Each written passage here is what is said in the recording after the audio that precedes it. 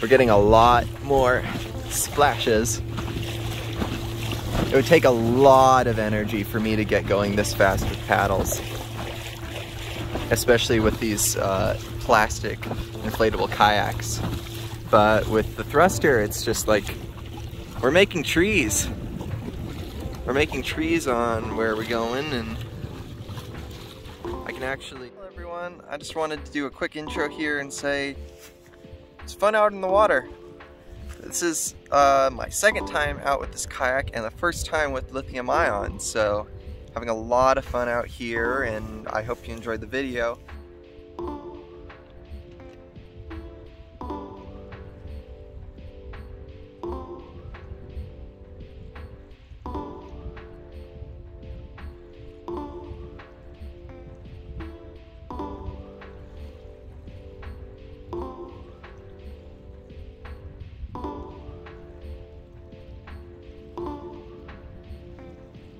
So something really neat about this thruster is, like, I've got it set to, like, I can go full speed forward.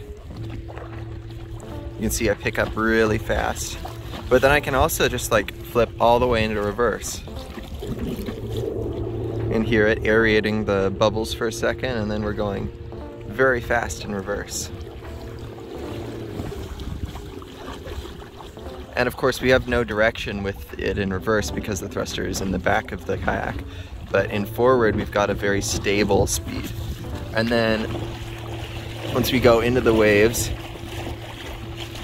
we're getting a lot more splashes. It would take a lot of energy for me to get going this fast with paddles.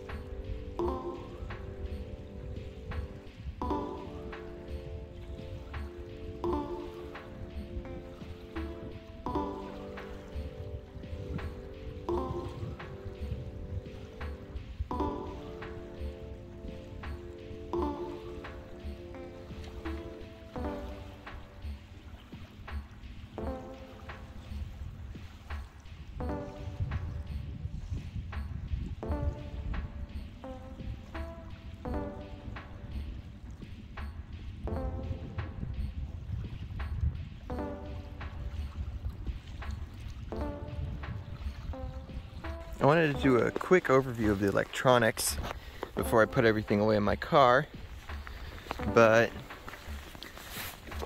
here it is. As you can see, it's a 4S 8P pack. If you look at the end, you can see. This is the first one I ever built though, so quality control is better. It works perfect. The quality is better now. I just wanted to give you a chance to see the electronics. As you can see, there's just 4 AA's powering this receiver, and this is off of a Tetrix, so that's why there's some other electronics on there, DC motor controller and stuff. But this is the big motor controller that Blue Robotics provides for their T-500. And that's powered off of this. This battery has a 60 amp battery management system and a 50 amp fuse. These have changed now. The ones that I'm building for ROVs are a little bit more beefy, but I'm hoping to use newer cells. These are used, work perfectly, but they're used. XT90 plug, that's changing in future too, but just for starting out, this is what I've built and what works for now. The first time I went out, and I'll include a short video of that, I was using an older AGM pack that just did not like the high amperage draw. This thing handled it like a champ.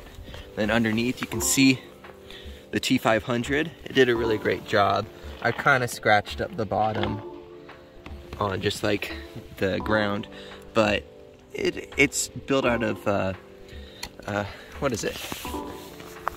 It's built out of fiberglass reinforced nylon, I believe, or PETG, so it's very strong. Some surface scratches won't do anything to it. Anyway, that's how it went. I'm gonna load it up in the car and get back home and then have fun editing this, because I love video editing.